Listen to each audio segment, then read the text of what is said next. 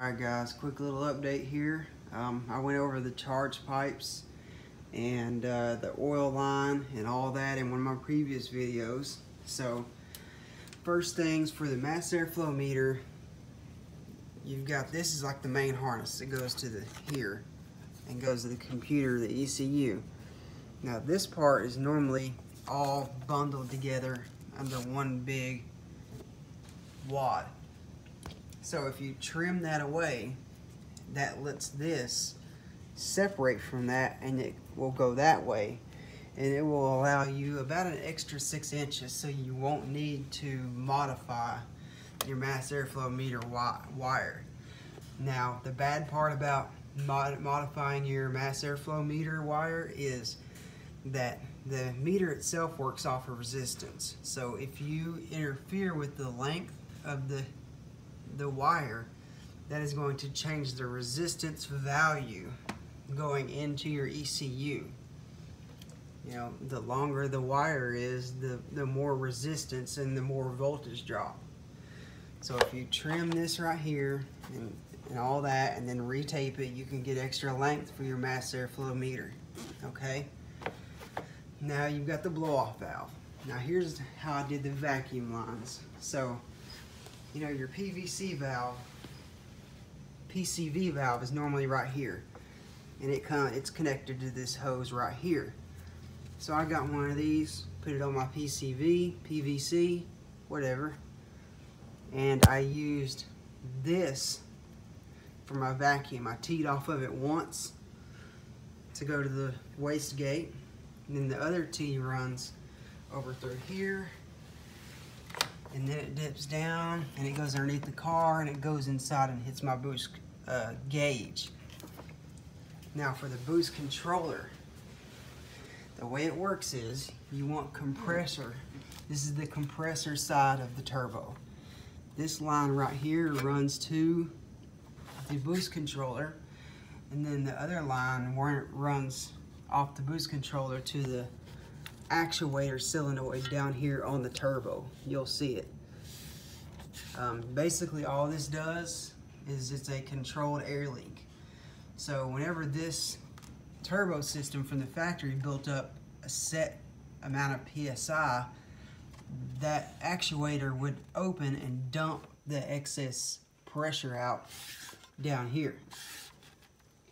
So if you put this controlled leak, aka boost controller, in here and you turn it up, what it's going to do is not trigger that actuator until later, so you'll build more boost. Okay, now when you go to install the turbo, there's going to be a bracket right here somewhere you're going to want to take off. I think it's right here actually, so this will all fit. This goes on first, just the manifold. Turbo comes up from the bottom. You cannot have this, what is this, downpipe connector. It's from here to here, and then your downpipe's right there. So the manifold goes on, turbo comes up from below. You can't really have your lines hooked up either, because there's not enough room. There's barely enough room to get the turbo up in there. So you slide the turbo up in there, and then you can kind of reach down in here and pull it and get the studs lined up, gets the nuts and the bolts on there. And then after you do that, you get the wastegate connector, this piece right here, up in there. You mount it to the turbo, and then you hook up your oil line, and then you hook up your water lines and your vacuum lines. And that can all be done from below. So make sure you do the manifold up top, turbo from the bottom. And then from there, that's how you do that. It's going to be a little bit of a pain in the ass, but it's not that big of an issue.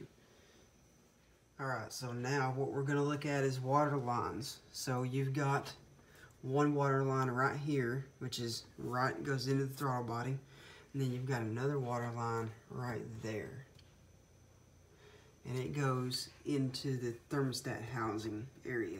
directly underneath this big hose. So you've got water that comes out of here, runs through the turbo, comes back out, and then goes through this hose back into the engine.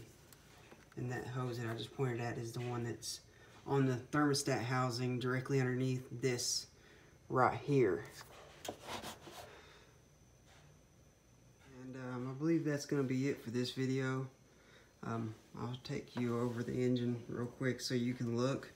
Also, if you have any questions at all, and there's anything at all you need help with, you get stuck with, look me up on Facebook. It's I-K-E is my first name, Ike. And then my last name is Costner, C-O-S-T-N-E-R. That's my name on Facebook. My profile says I live in Somalia. Obviously I don't.